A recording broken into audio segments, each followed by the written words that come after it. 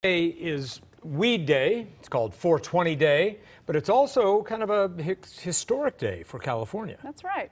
This is the first 420 since retail pot became legal. CBS 2's Joy Benedict is live in downtown LA with the history of this high holiday. Joy. It is a high holiday, right? 20 years ago, 420 here in California was the only state offering any sort of legalized marijuana. It was only for medicinal purposes. Obviously, a lot has changed in addition to the stores and the places you can get it from. I mean, look at these products. They're simply just so diverse. Everything from stuff you put on your body to even cannabis products that you can give your pet. But all of this actually stems from a high school up north. It was these guys, believe it or not. According to these 5 lifelong friends, the 420 story started at their high school outside San Francisco in the early 70s. The group often hung out on a wall outside the school and thus earned the nickname the Waldos.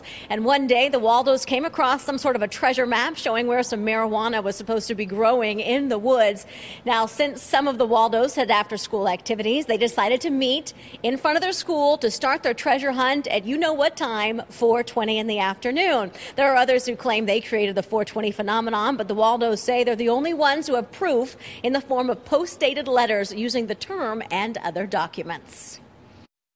It was a no-brainer. You're 16-year-old kids and free weed, so that was it. Back in early 70s, weed was not easy to get like it is now. So like a bunch of typical high school kids, we're all, hell yeah, we're on this. Let's go find this possible free patch of weed. We never found it, but we had a lot of fun trying.